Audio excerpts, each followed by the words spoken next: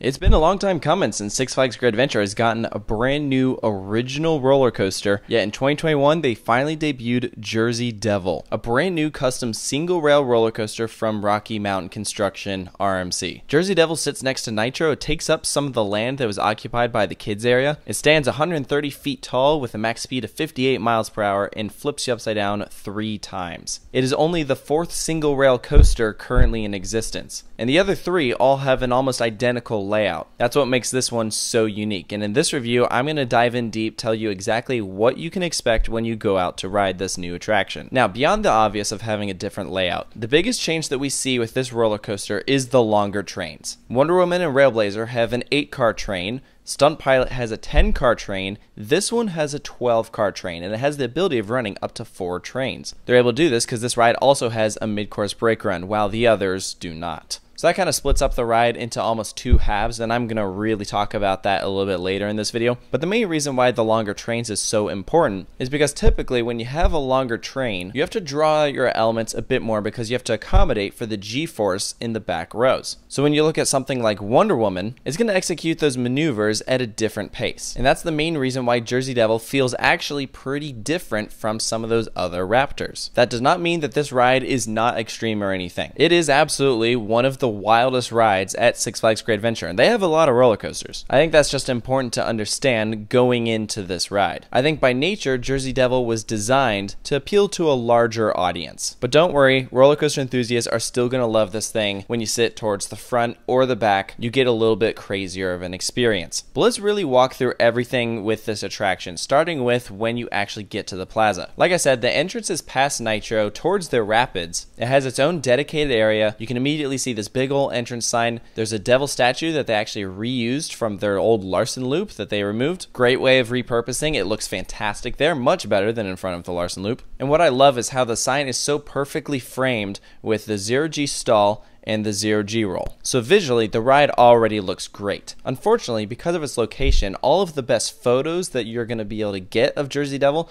are actually on the other side of the roller coaster that is not available to guest access. That's where you're seeing most of this footage. That's because Jersey Devil in a way is kind of tucked around some trees. It's actually going to make for a really great night ride. I did not have the opportunity to experience it at night, but I can imagine it's going to be awesome. When you enter the queue, you're going to see some signs kind of explaining the lore of the Jersey Devil. But that's really it as far as theming goes. Once you actually enter the station, there's really not anything. But what is cool about the station is it is a moving loading platform. That means the train doesn't stop until you are all ready to go, and then they send it up the lift hill. This also makes for faster operations, which is really great. Like all of the major attractions at Six Flags Great Adventure, Jersey Devil does have a locker system, so there are not bins on the platform for you to put your things. And because the train doesn't stop moving, that makes a lot of sense. Restraint wise, this is going to be the same setup as your other Raptors. So the bar comes down over you and there's some shoulder straps. And of course, everyone sits in that single file line. Almost feels like you're riding like a motorcycle or a dirt bike. If you've never gotten a chance to ride one of these Raptors, that's really the defining feature of why this ride is so cool. When you only have one seat across, it means that you can take some of these elements at a tighter radius. In a sense, it means the ride is going to be more extreme. When you ride Jersey Devil, it feels like you're riding a bucking bronco. It absolutely feels out of control, and that's why these Raptors are so cool. Now you start up the lift hill, it is very loud. You're going to get a great view of Nitro to your right, and to your left you're going to be able to look out and see the water right behind Six Flags Great Adventure, so it's really pretty.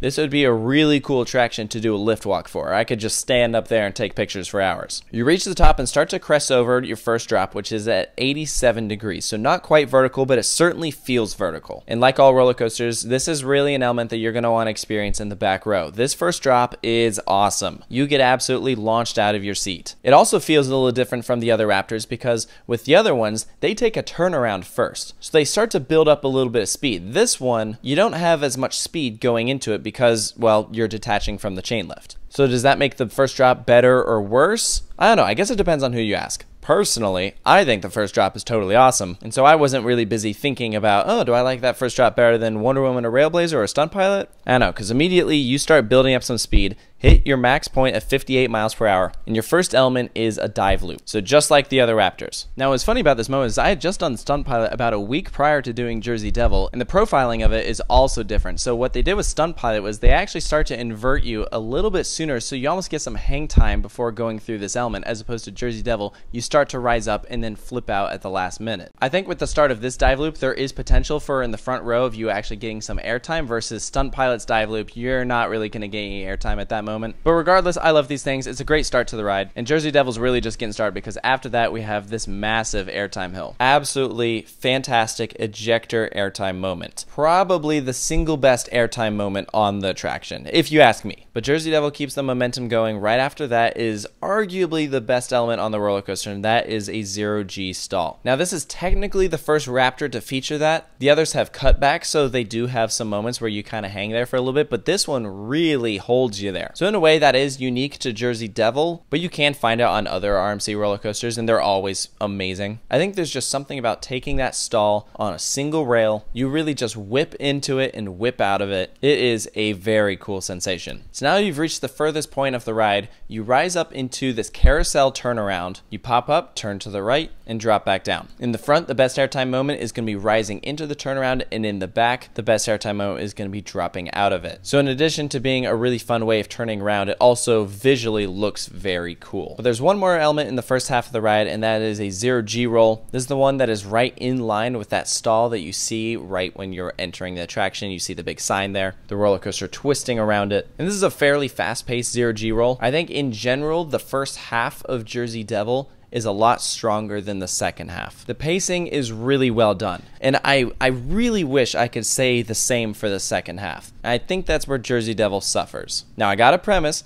I rode Jersey Devil 6 times, so I really did get a good feel for it, and I could see the roller coaster was speeding up the more and more I rode it, because it was getting later in the day. But I did not do Jersey Devil in the evening when it was probably running the fastest. So I say that because I'm basing this review off of my experience on it. I would love to go back there and experience it at night. I imagine that this stance would change, but as of when I rode it, the second half was disappointing. And I think the main reason for that is with some of these airtime hills at the end of the ride.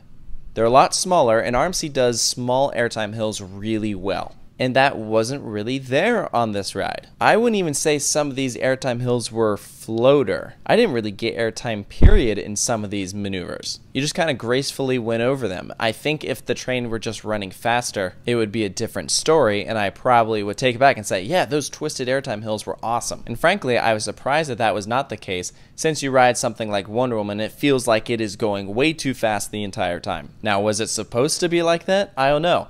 If that's the case, then you could say that they got Jersey Devil going at the speed that maybe Raptors were designed originally to go at. Who knows? I mean, no matter what, Jersey Devil is a great roller coaster. Like, don't get me wrong, I really did enjoy it. I think I just had my expectations set a little too high, thinking maybe this would be my favorite Raptor, and frankly, it wasn't. Wonder Woman Golden Lasso Coaster is still my favorite Raptor. But again, I have to preface, I rode this ride on Media Day. It was before it even opened to the public. I imagine on an evening in the summer, this is going to be running really well. So if anything, if you're planning on visiting the park, take this review as something that maybe this is an attraction you do later in the day as opposed to earlier in the day. So for Jersey Devil's final score, I'll be giving it a 9 out of 10. Reason why I say that? Element-wise, I think it's a fantastic layout. The first half is pretty much perfect. I wouldn't really change anything about it. In the second half, when you strictly look at the different elements that they've worked into the layout, it's great. If the train can pace a little bit better through them,